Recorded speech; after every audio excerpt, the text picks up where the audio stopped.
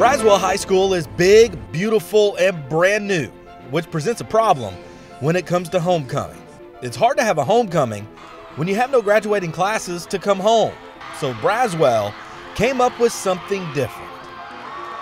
We did BeComing because we're becoming Braswell. So in a couple of years we'll have an actual homecoming where the graduating class will come back for the game and the celebration. But right now we're establishing our culture and we're becoming who we are and figuring out who we are. BeComing was nice because it also makes us like DHS and Ryan becoming one school.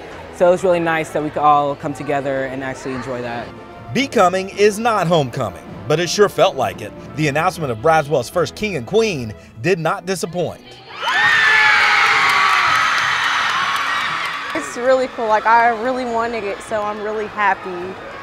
I just wanted to be like the first, and like, cause I'm like involved around a lot of things, and I didn't know that so many people looked up to me and stuff, and I just, I went to set the bar, like, kind of. Because I'm the first in the whole school, like my name's gonna go down in history, basically.